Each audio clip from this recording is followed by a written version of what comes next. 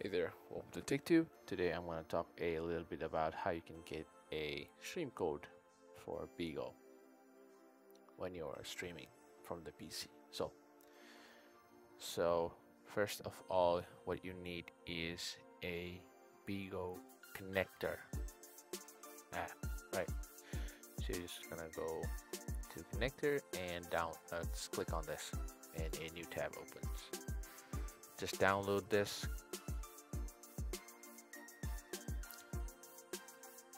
So just download it and install the app. Right.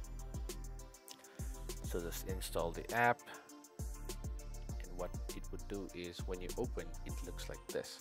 Yeah. So it actually doesn't look like this, but it kind of looks similar to this. So when you first want to set up, there will be two options given to you. So one is a window capture. So let's say I just want to stream my this window, this web browser, or a game capture, or a video, all screen capture, display capture.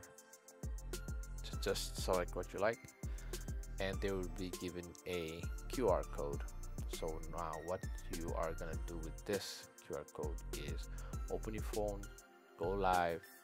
In the there's a button, and then you're gonna select do PC, which at the top right, it's like a small tab, right? So you can switch like the on and off, digital on and off.